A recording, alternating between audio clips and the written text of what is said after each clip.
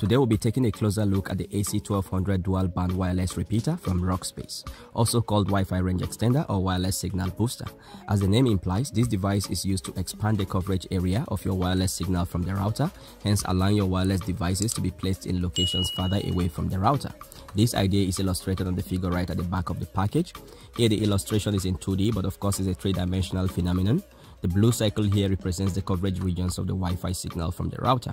And as you can see, only the first 3 rooms have full Wi-Fi coverage.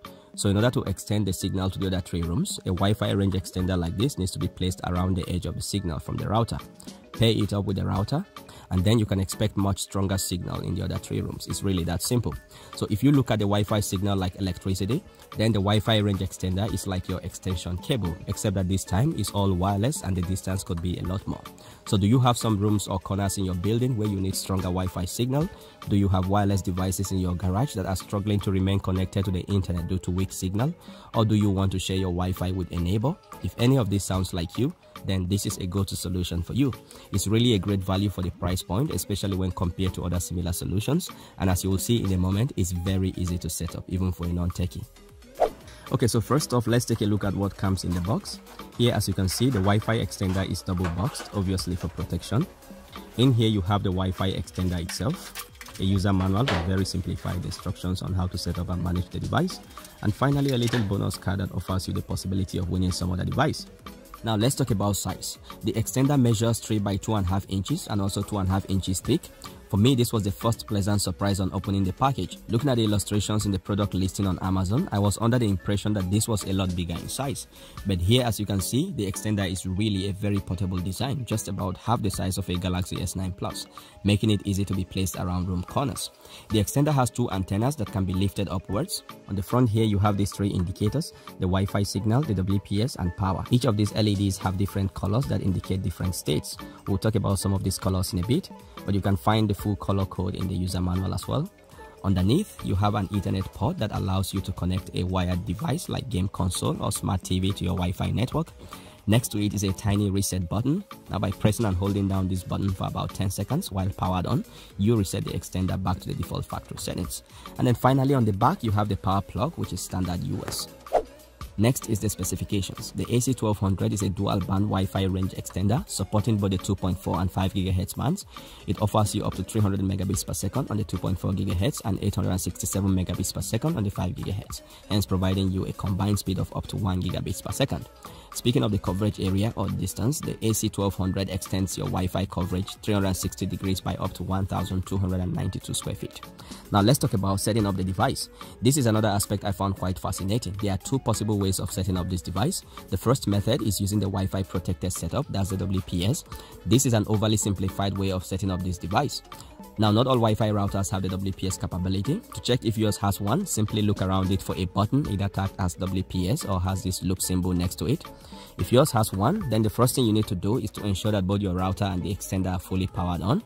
For the extender, you can tell that it's fully powered on when the power indicator is steady and no longer blinking. Now press the WPS button on your router. For some reason, I needed to press and hold mine for about 3 seconds to get it to work. Then on your Wi-Fi range extender, press and release the WPS button and wait for about 8 seconds, during which the 2 devices will pair up. As soon as your signal and WPS LEDs become steady blue, then you are good to go. Now if you go to your Wi-Fi settings, you should see 2 additional network SSIDs. Here I'm using the default settings on my D-Link router, so my actual Wi-Fi network is this D-Link DWR921. So the next network here with _5G EXT is the 5 GHz band from the Wi-Fi extender, while the next one with _EXT is the 2.4 GHz band. Here I can connect to any of these 2 extended networks using the same password as the actual Wi-Fi network. After the setup, all you need to do is to find a suitable location to position your extender. I will talk more about the positioning in a moment, but before then, let's take a look at the second method for setting up the device. Now this is mainly for situations where your router has no WPS button. Here you will need a wireless device that has a web browser, so either your mobile phone or a laptop or even a tablet will do. The first thing would be to turn on the repeater and wait for the power indicator to become steady. Next, go to your Wi-Fi settings and connect to a network with the name Rockspace_EXT.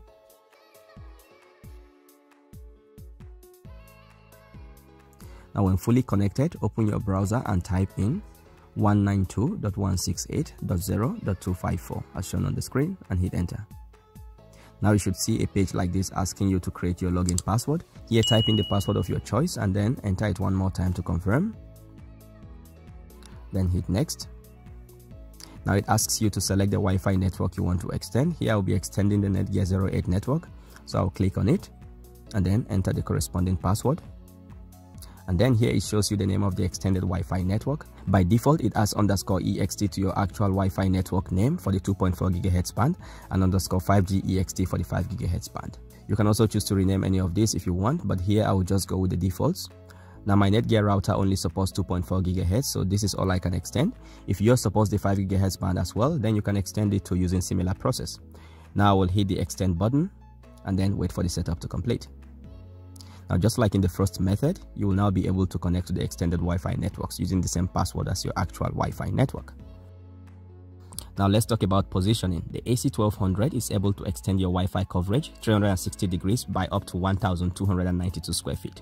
However, the perfect placement position for the extender will vary depending on several factors, such as the router range, which could depend on the model, the nature of the obstacles on the way, and then few other physical factors. The best way to verify, however, would be to use the signal LED indicator on the extender.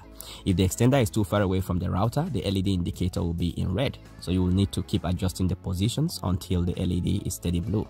That would be the optimal position for the extender.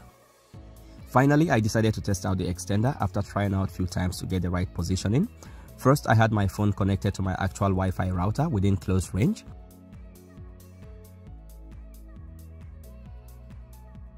Here I was able to get 32.8 megabit per second on download and 11.2 megabit per second on upload.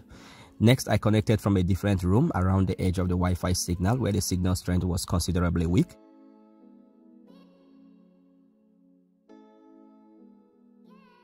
Here I was getting 17 megabits per second on download and 8.5 megabits per second on upload. Now from the same room, I decided to connect to my Wi-Fi extender.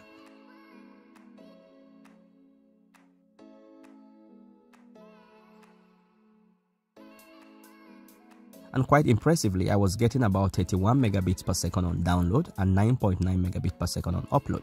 So from these results, you can see that the extender definitely does a great job with expanding your Wi-Fi signal to locations that would have otherwise had weak signals or entirely unreachable. It's crucial, however, to try to optimize the positions of the different components in order to get the best performance for your distant wireless devices. And that is it for this review. I will leave more information and links from where you can get the extender down the video description. Give this video a thumbs up if you found it useful and share with anyone you think might want to see. Drop us a comment if you have any questions or feedbacks. Don't forget to subscribe and turn on notifications for updates on future tech reviews.